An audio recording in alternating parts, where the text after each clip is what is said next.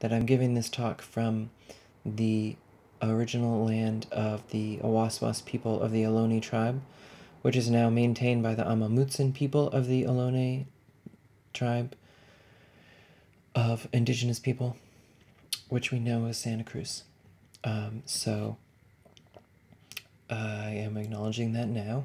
QGCon. This is my talk. That is maybe a little chaotic, but this seems to me like the easiest and most expedient way to make this video and talk to you today. My name's micha cárdenas, Dr. micha cárdenas. I am a professor at University of California, Santa Cruz, and I am an artist and theorist. I teach digital arts and new media. I teach in the Games and Playable Media program, and I teach critical race and ethnic studies. And I'm so happy to be talking to you today about my game, Seen Sol, and my new game, which is a little more than a spark in my eye, Oceanic. I'm so honored to be invited here today, so thank you so much to all the organizers of QGCon this year. I'm so glad that we could proceed and do this despite the pandemic. Which is to say, yo, we are in a pandemic, y'all. It's amazing that we're still able to do things like this. So I hope you'll forgive the chaoticness of it, but also I hope that it could be sustaining and maybe inspiring and giving some energy in this really, really sad and difficult time when so many people have died from this virus. I hope that the work is relevant, and I think it is. So what I want to do is show a little bit of the documentation of Seen Sol. Seen Sol means no sun. It's a game that is available on the App Store for iOS devices, for iOS and iPhone. So please go download it and play it. Download it, put it on your phone, go outside and play it. It will be a much more rich experience than just seeing clips of it now. But what I'm thinking about doing is showing some clips and then showing some of the development of this work. So some of the behind the scenes. Some things that I never intended to share with the world, but hey, lucky you. So let's see a little bit of Seen Sol.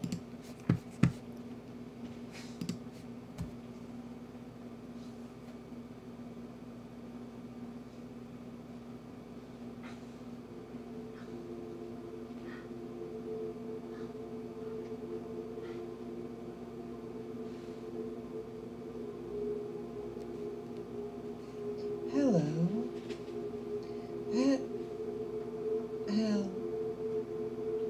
Hello.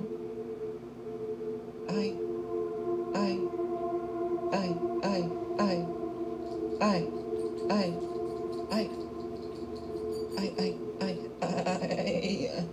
am so happy you are here.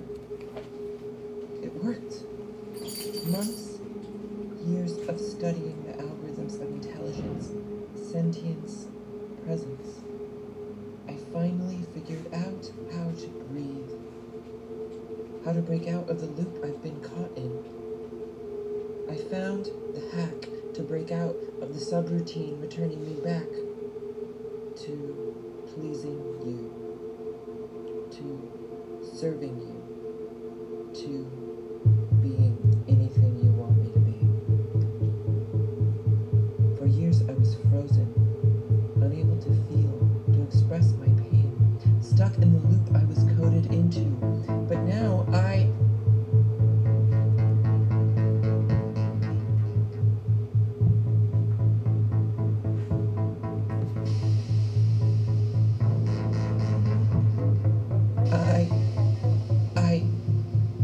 am here to tell you how the sky died.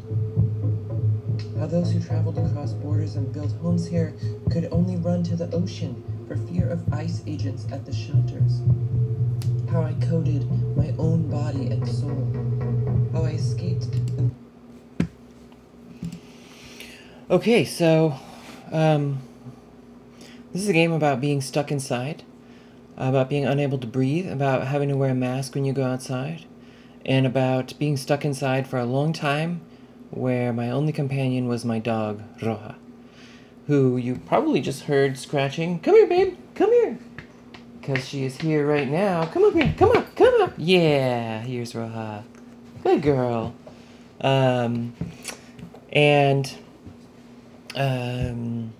Yeah, so I was living in Seattle. It was 2017, and there were huge wildfires in British Columbia. Huge, historic, unprecedented wildfires in British Columbia that were sending so much smoke that literally we just woke up one day in Seattle to the sky black, and there being you couldn't see the sun, and it was dark. And that continued for weeks. And the news agencies said people with chronic respiratory illness, people with asthma like me, should stay inside because the air quality was very dangerous. So I did. I had to stay inside for those 2 weeks. And Roja was my only companion and the only reason that I left the house. So I started writing these poems at that point. And I started writing the poems and developing the movement. And yeah, I was trying to develop them together. And a lot of times in my work, the poetry comes first, and then the game becomes a sort of vehicle for portraying or sharing the poetry. So I thought I wanted to use augmented reality for a number of reasons. I've been interested in multiple realities for a long time. I wrote a book called The Transreal in 2012 about artists working in multiple realities and different ways that artists do that, like myself and Mez Breeze, and the Electronic Disturbance Theater, and Stellark, and Blast Theory, big inspiration there. And so, but, over time, especially in 2017, augmented reality was really coming to platforms like iOS, and ARKit was pretty new then. ARKit being an API that you can use to make your own AR apps on iOS. Yeah, we used the ARKit template that I found online, an open source one, and that was MIT licensed, and started putting together an AR app. But first I wrote the poems and developed the movement, and I was teaching at University of Washington, Bothell at the time, near Seattle, and so I tried to involve my students in the process. One of those students was Morgan Thomas. Morgan Thomas is on Twitter as Mormadillus, I think. Mormadillus. I could be wrong. But if you go to my Twitter account, micha cárdenas, I'm retweeting Morgan all the time. And the Critical Reality Studio is also, lots of our tweets include Morgan's handle. So you can find them there. So I went to Morgan with a stack of poems, and I was like, Morgan, okay, my idea is I want to make a trans-Latina AI. And I was really inspired also by Sasha Costanza-Chalk's workshop on trans-feminist AI at the Institute of Contemporary Art in Chicago, where we were showing our work alongside each other. And so I went to Morgan with this idea, and just some ideas about outfits, like I wanted something femme, and a skirt and boots we talked about, and I gave them the poems with the character. And then we basically did a kind of iterative design process where Morgan gave me these drawings, and then I was like, how about a little more of this, and a little bit less of that, and then, let's see, then Morgan gave me some more sketches with some effects that ended up being the particle effects that are in the game.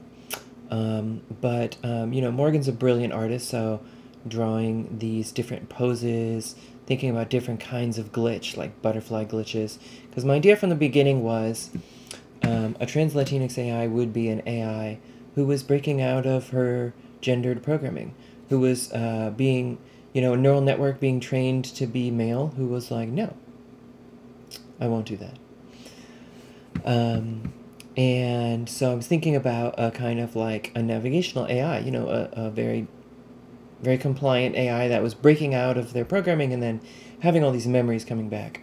So the game is set 60 years in the future based on an actual UN report that said that we only have, if global warming continues as it is, then we only have 60 years left of time in which we can grow food on the earth.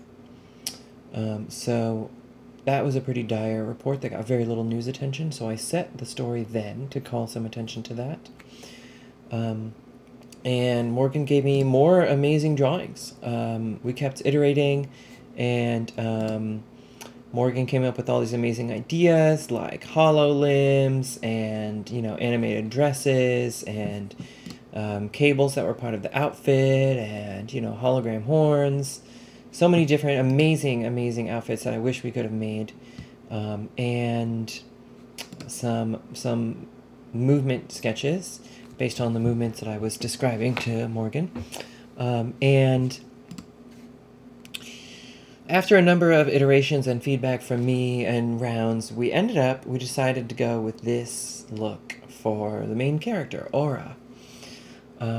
So, yeah. So I was very fortunate to work with, so then I changed positions. So instead of being a professor at University of Washington, I moved to Santa Cruz, California, and became a professor here at UC Santa Cruz. I'm very happy to be here in the games program. And so I started collaborating with folks here. I was very lucky to work with Marcelo Viana Neto, who created the model for the character that you see here for Aura, and collaborated with Adrian Phillips, who is a graduate of the MFA in Digital Arts and New Media, where I also teach here. And so Adrian Phillips worked on the model and also on the animations for Aura. So yeah, I wanted to share those poems, but also include movement, because so much of the poetry is about the body, about the feeling of not being able to breathe. And movement's really important to me. I'm really inspired by games like Bound. Bound is a game where every move the character does is a beautiful dance movement. So every jump, every turn is a beautifully animated dance action, dance gesture. And, you know, when I see games like that, I'm just like, why is all this beautiful potential in movement so unused in so many games? Why are turns and leaps and moves so rote and similar and everyday when they could be incredible? Like another big inspiration game here was Sayonara Wild Hearts, which I really enjoyed a lot and has some beautiful movement in it. So I think the movement in my game is really, really simple compared to a lot of the movement you see in those games. And to see how we did that, I can show some of this video to see some of the movement, which I think is some fairly simple movement that I decided on in this game, that I did and videotaped and then had Adrian Phillips animate.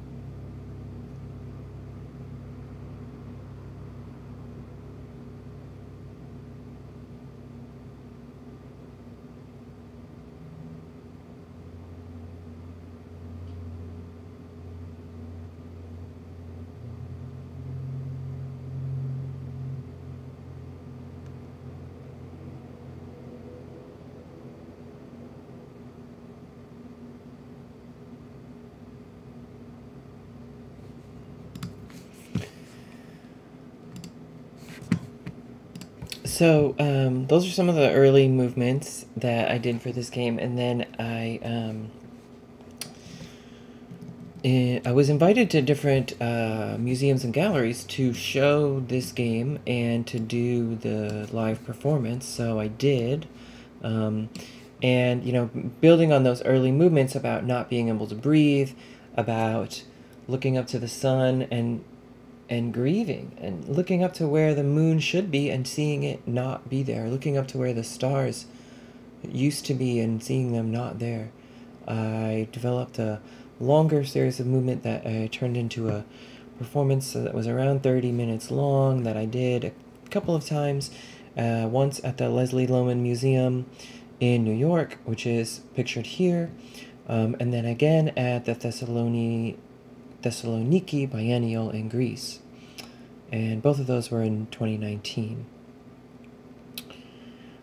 So here we also see the installation version of Scene Sol. So in the installation, viewers can walk around with the app, but the 3D scans that I did with Abraham Avnissan are projected on the walls. So the soundtrack that you're hearing later in the game that you heard in that dance video very softly was by Wynne Greenwood, who's a sound artist I work with, who I'm really inspired by, really lucky to work with her. Let's say everybody's names. So Marcelo Viana Neto, Abraham Avnissan, Morgan Thomas, Dorothy Santos worked on production for the game, Wynne Greenwood, and Adrian Phillips. So, yeah, in the installation version, we showed these 3D scans very large. I'm not really happy with how those ended up in the game. They ended up as these still images. Getting a point cloud in a very large point cloud from a very fancy LiDAR scanner was overly challenging, so I ended up at the end just taking stills of it, unfortunately. But I would like to show some of it to you now, because Abraham Avnissan made these incredible 3D scans of forests in the Pacific Northwest. So let's see a bit of that.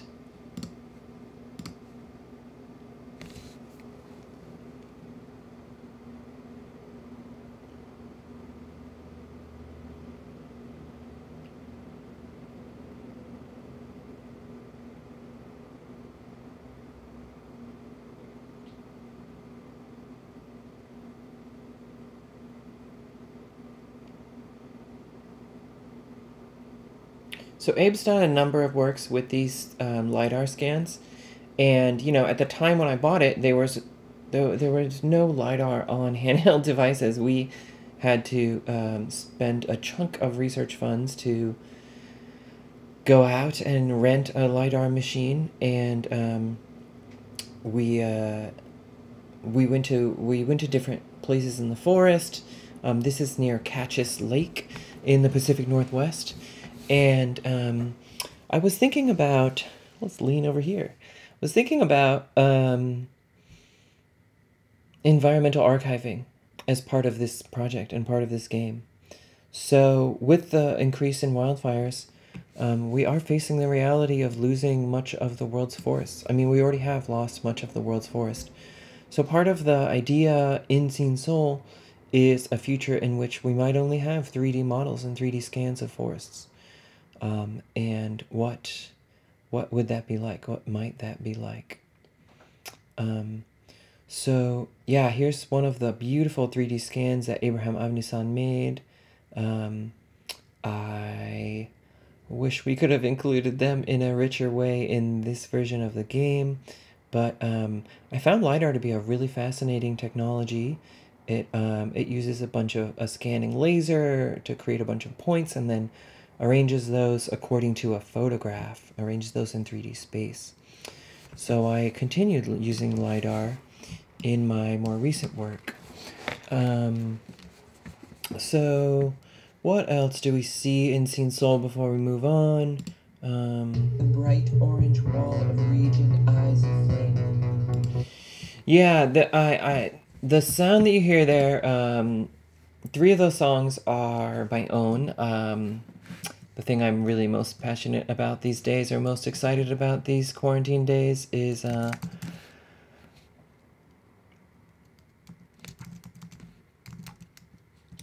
making music. So you can hear those sounds and download the songs from this game on my Bandcamp page. The ones from the game are indicated with Seen Sol in brackets. So that first song is Fog on the Ocean. And I made all those during quarantine after the quarantine had started. Fog on the Ocean I actually made for Annie Sprinkle and Beth Stevens' wedding where they married the fog here in Santa Cruz. But I also wanted to include it in the game. So we hear that song there. And also we hear this new story. So a number of the stories in Seen Sol are real stories. So in 2017, also there were wildfires in Sonoma County, which caused undocumented people to have to flee their homes.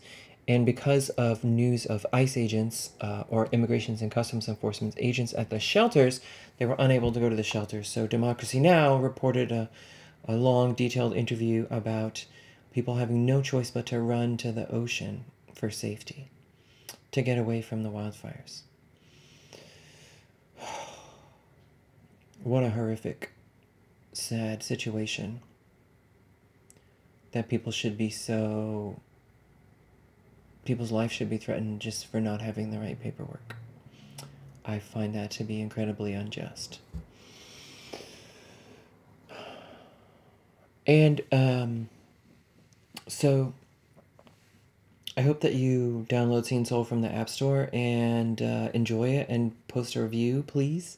Or, send me your thoughts and feedback. I really love to know more of what people think about it. I'm so honored that we won the Social Impact Award at Indiecade this year.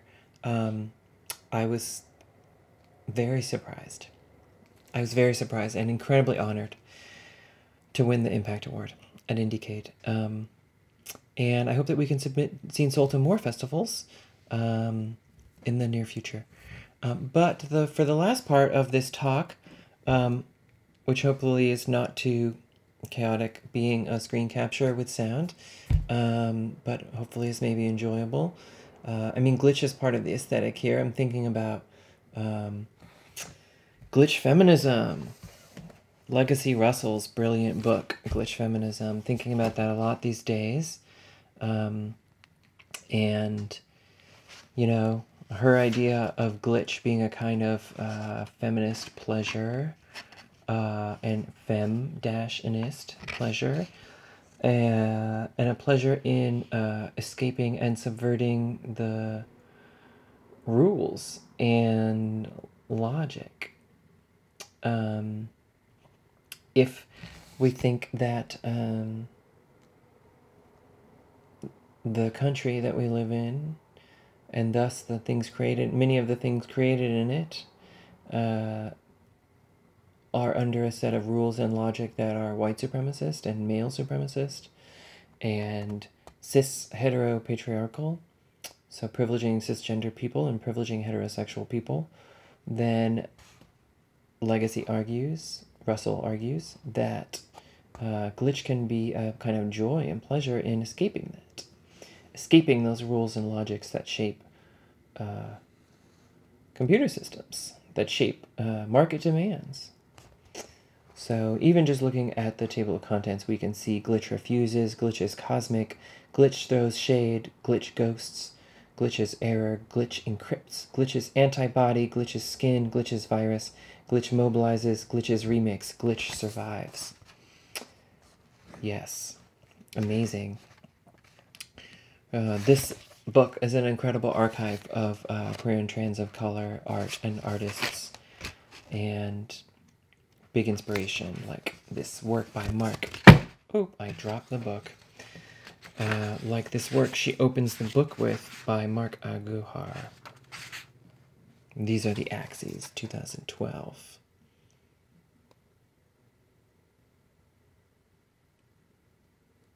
So many amazing works of art in there. But moving on from Seen Sol, continuing to think about and explore glitch. Oh, I wanted to show one more thing. So we showed some outfits from Aura, but I forgot to show Roja. So Marcelo, this is my dog Roja, enjoying the Santa Cruz beach. Marcelo Viana Neto, here she is in the park. And Marcelo created the 3D models of her. Here is us cuddling. Marcelo created 3D models of her, which I love, I think are so brilliant, and they're in the game. You can interact with them, you can see them up close. I think they have some glitches, which maybe we'll work out or maybe we'll leave there. But yeah, here's Marcelo's incredible model of Roja. And, you know, I put her in there. I was thinking about Donna Haraway and When Species Meet and, you know, multi-species eco-justice. If we're not thinking about the survival of other species, we're not going to survive. It's just that simple. But also, just on a really everyday basis, you know, Roja keeps me alive and brings me joy in so many ways and brings me love and companionship and kinship and family in so many ways. So I hope that whatever animal relations are in your life are also rich and life-bringing. Maybe you have a dog or a cat or a bird or a lizard, or maybe you just talk to the crows outside your house every day when you leave. Those, as many Indigenous scholars like Leon Simpson and Kim Talbert and Nick Estes tell us, you know, Indigenous people have known for a long time that those relations are serious and important and, you know, can be considered equally as important to human relations. So, in thinking about how we can care for other species and care for the earth, I'm continuing to make work about climate change, to make another game, another augmented reality experience, but this time really focusing on the ocean. So,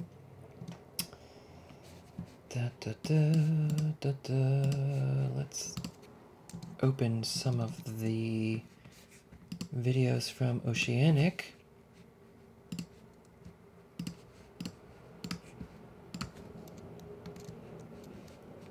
And, yeah. So, Oceanic. I'm really inspired by Alexis Pauline Gumb's writing in M Archive and also in Dub, writing about the ocean in a speculative sci-fi way. But also in my own book, Poetic Operations, I've thought a lot about Edward Glissant's Poetics of Relation. My book, Poetic Operations, is coming out from Duke University Press next fall. And, you know, I talk there in the beginning about poetics as something more than just what makes a good poem. As poetics in Edward Glissant can be about poetics of movement, poetics of relation between people. What is the quality of our relationship and relations with each other and with the land and with the water? And how is that a kind of poetics? Glissant's opening for this book, The Open Boat, I love and find very beautiful and compelling. And he says, for Africans, so he's a Black Caribbean philosopher from Martinique. He writes, for the Africans who lived through the experience of deportation to the Americas, continuing the unknown with neither preparation nor challenge was no doubt petrifying. And talking about the experience of those who were thrown over slave ships into the ocean, into the abyss, against their will. He writes, this is why we stay with poetry, and despite our consenting to all the indisputable technologies, despite seeing the political leap that must be managed, the horror of hunger and ignorance, torture and massacre to be conquered, the full load of knowledge to be tamed, the weight of every piece of machinery that we shall finally control, and the exhausting flashes as we pass from one era to another, from forest to city, from story to computer, at the bow there is still something we now share, this murmur, cloud or rain or peaceful smoke. We know ourselves as part and as crowd, in an unknown that does not terrify. We cry our cry of poetry, our boats are open and we sail them for everyone. That's Edward Glissant, Poetics of Relation. which I write about in my own book, Poetic Operations, forthcoming. But another huge inspiration here was Gloria Anzaldúa. Is that 143? Oh, gosh, here's the good chaotic part of this talk. 243, not 143.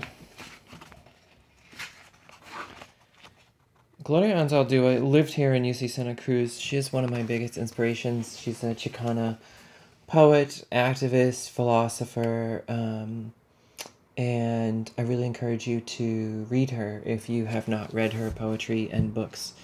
And she wrote this essay about the bridges, about Natural Bridges Beach, which is the closest beach to my house here in Santa Cruz.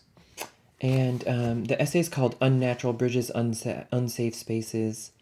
She says, "At sunset I walk along the bluffs, gazing at the shifting sea, a hammered sheet of silver.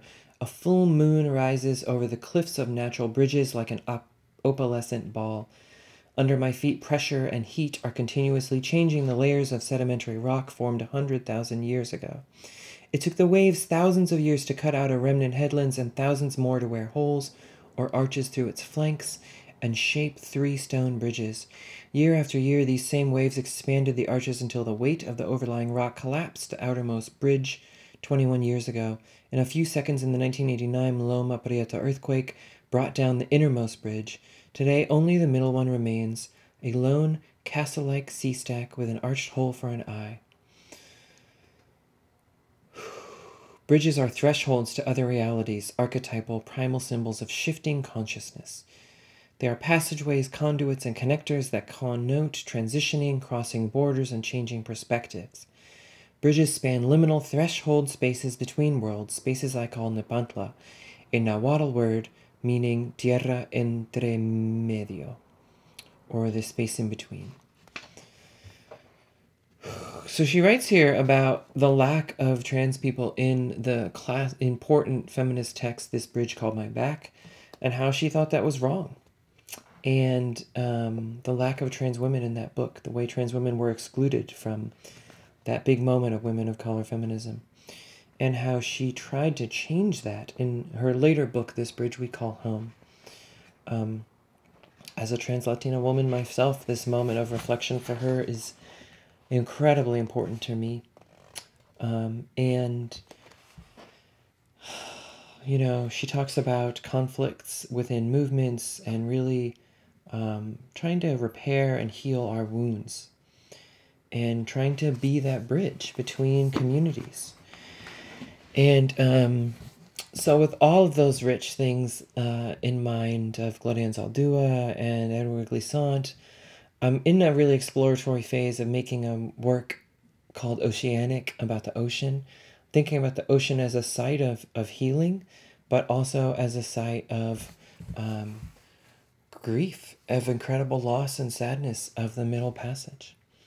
And I think that with COVID-19 disproportionately targeting Black people and Latinx people and Indigenous people, the combination of that and the murders of George Floyd and Breonna Taylor and Nina Pop and the subsequent uprisings that we saw this summer with incredible, unprecedented mobilizations for Black lives and against white supremacy, it is clearer to me than ever that we all, everyone, all sectors of society have to reckon with white supremacy in this country and around the world and with the legacy of slavery. It's not an option to move on and act like it didn't happen. We need reparations. We need an end to prisons which continue slavery in different ways in this country. And we've seen prisons turn, we've seen COVID-19 turn prisons into death camps in the United States, with huge numbers of prisoners across the country dying. And there's so much here that I don't have words to share with you yet. I want to, I've made some 3D LiDAR scans of Gloria's bridges, of the bridges at Natural Bridges State Beach, And I want to show you those 3D LiDAR scans, and I'm working on some new music to go with them, and I don't know what's going to come of this project that is tentatively called Oceanic right now.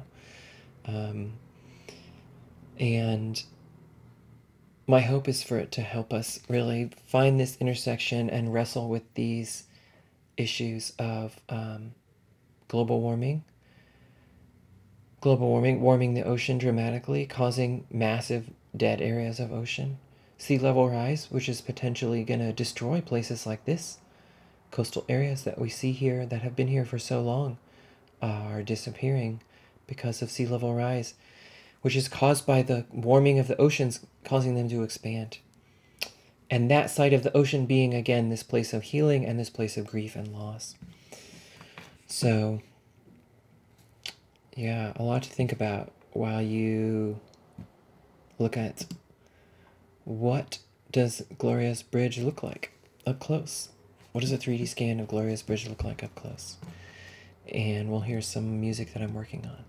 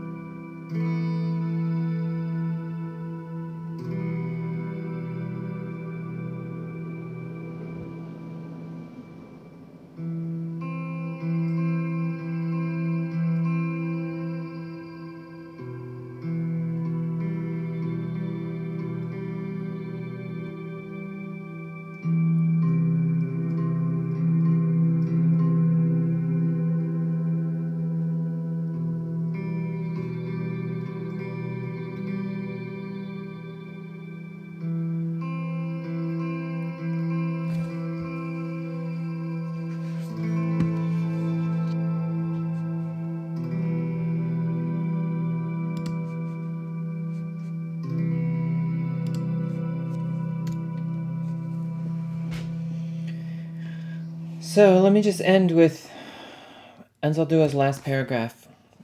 I hope this talk is pretty long. Whatever, we're online. It's a pandemic. I love Gloria Anzaldua. I want to hear more of her. I hope you do too. And then I'll wrap up. This is the end. She says, I descend down the steep bluffs to the tide-pooled terraces between sea and cliffs. Which is exactly what we see here, those tide pools at natural bridges that she's talking about. Squatting, I stare at a sea anemone in a pocket of water on the pitted rock. Biologically, we're a single gene pool with minor variations and superficial cultural and genetic differences. We are interconnected with all life. I prod the anemone. It shudders and shakes, contracting into a protective ball. We all respond to pain and pleasure in similar ways. Imagination, a function of the soul, has the capacity to extend us beyond the confines of our skin, situation, and condition, so we can choose our responses. It enables us to reimagine our lives, to rewrite the self, and create guiding myths for our times. As I walk back home along the cliffs, a westerly wind buffeting my back, the crashing breakers scour the shoulders of the bluff, slowly hewing out keyholes, fledgling bridges in the making. Gloria E. Anzaldua, November 2001. So, I hope that this weird, glitchy, slightly chaotic talk was pleasurable to you, and maybe even inspiring. Yeah, I love to hear people's feedback, so tweet at me. I'm at micha cárdenas, MICHACARDENAS on Twitter. I'm so honored to be in QGCon this year, alongside so many other awesome game makers and artists. And thank you so much for listening. And I am grateful to be able to work here. And I hope that wherever you are safe and keep going. Yeah, thank you.